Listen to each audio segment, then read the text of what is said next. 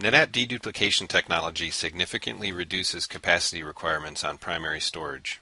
Savings between 50 and 70% are common on primary storage in virtual environments.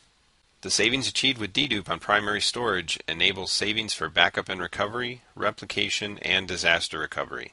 Space-efficient backups utilizing NetApp Snapshot technology can be created in the Virtual Storage Console backup and recovery feature, which has been integrated directly into the vSphere client.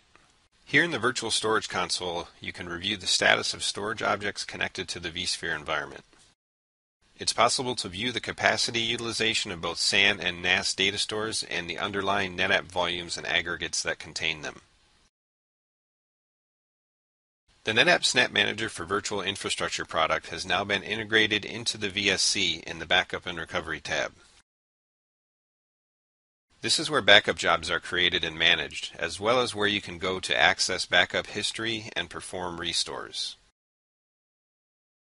However, the backup and recovery capabilities of the VSC can also be accessed in the context menu of any VM or data store. Here I'll perform a quick backup of a VM and I'll just name it one-time backup. Backups can also be replicated off-site using NetApp SnapMirror. The backup takes just a couple seconds to complete, and now you can perform a restore from that backup through the same context menu. Here you can see the backup that was just created, as well as any other backup containing this virtual machine.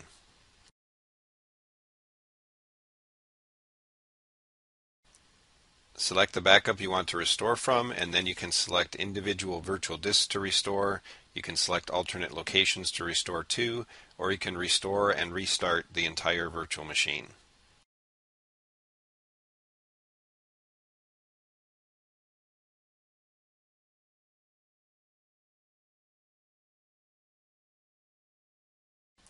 I'll speed up the video a little while the restore is performed and the VSC automates all the steps necessary to recover and restart this VM.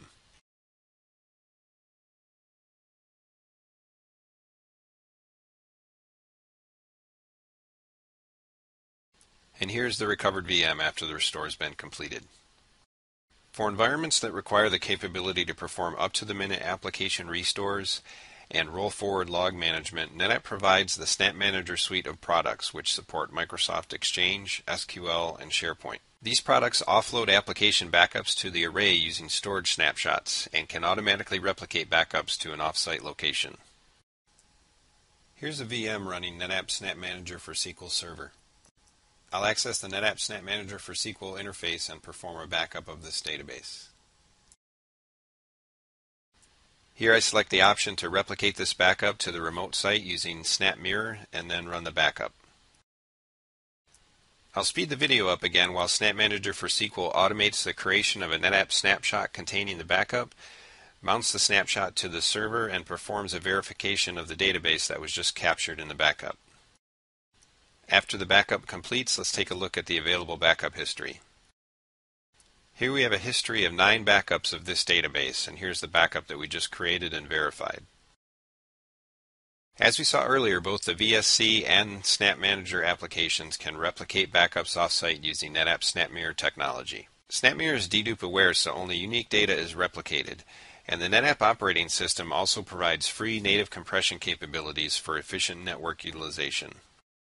NetApp allows the backups replicated by the VSC and Snap Manager to be used for disaster recovery. The savings gained by deduplicating primary storage and replicating with dedupe-aware SnapMirror can help finance storage for the DR site and enable you to protect and recover more of the environment.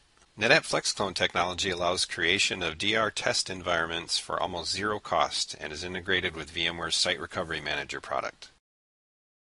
Using VMware vSphere Site Recovery Manager and the NetApp Disaster Recovery Adapter, you can automate SnapMirror failover, storage recovery, and the startup of virtual machines at the recovery site. Let's run a recovery plan and recover the SQL server we saw earlier. I'll speed up the video again while SRM automates storage failover and connection of all replicated SAN or NAS storage devices to the vSphere environment at the recovery site and the startup of the SQL VM. The recovery plan is complete and the VM has been started, and I'll connect to the console of the VM.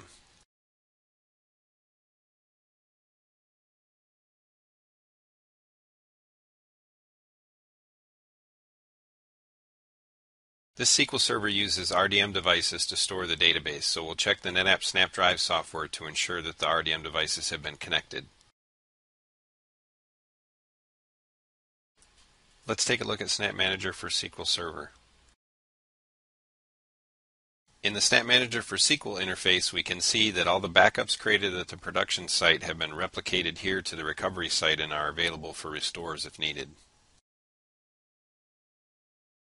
Thanks for watching this demonstration of some of the NetApp data protection and disaster recovery capabilities provided by the combination of NetApp and VMware technologies.